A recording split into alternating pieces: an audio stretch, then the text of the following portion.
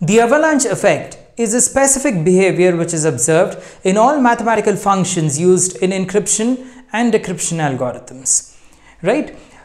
Now, what is avalanche effect and why is it so important, and why do all the encryption algorithms exhibit this avalanche effect?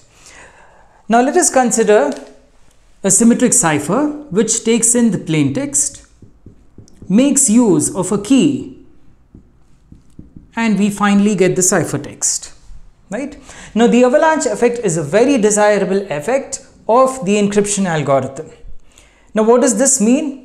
The effect basically means that if I make a small change in the plain text, there is a significant large change in the ciphertext, or the plain text remaining the same. If there is a slight change in the key, then there is a significant change in the ciphertext.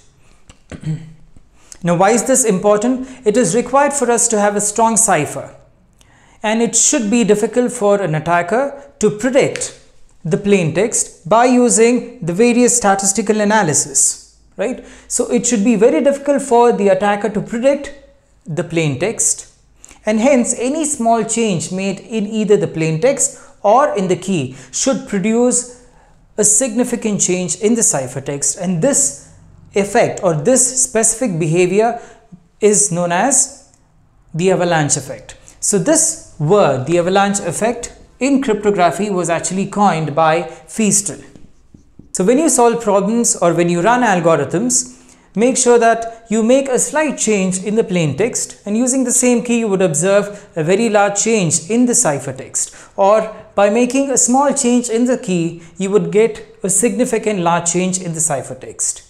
So this effect, which is very much desirable, is known as avalanche effect.